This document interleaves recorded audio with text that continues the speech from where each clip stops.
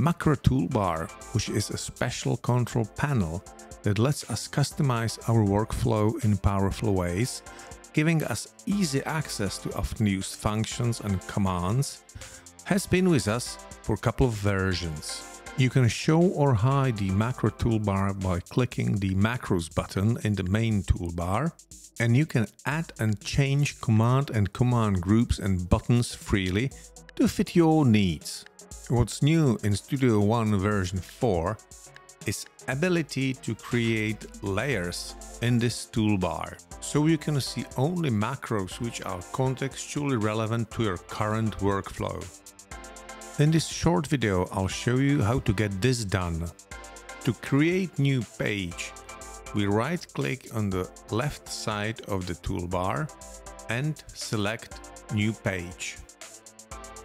We can rename the page according to our own need. I'll name it My Page.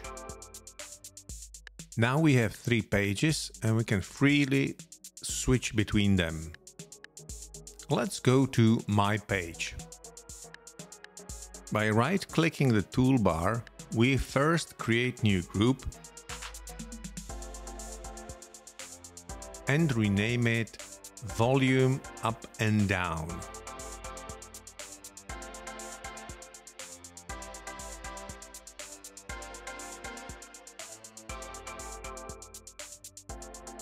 Another right click and we'll create 2 new buttons.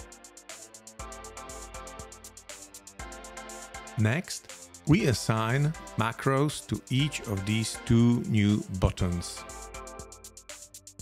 First is volume down by 3 decibels.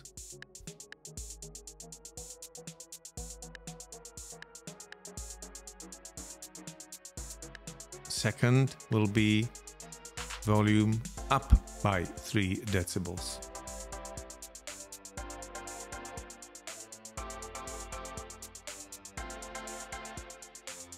Now we can freely switch between pages and execute contextually correct macros. Our 2 assigned buttons will decrease or increase the volume of the selected event by 3 decibels. Let's give it a try.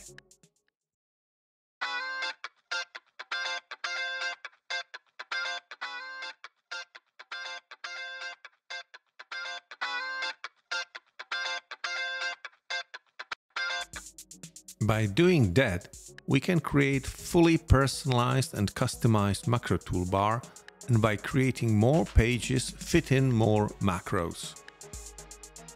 All macros can be shown based on context and workflow.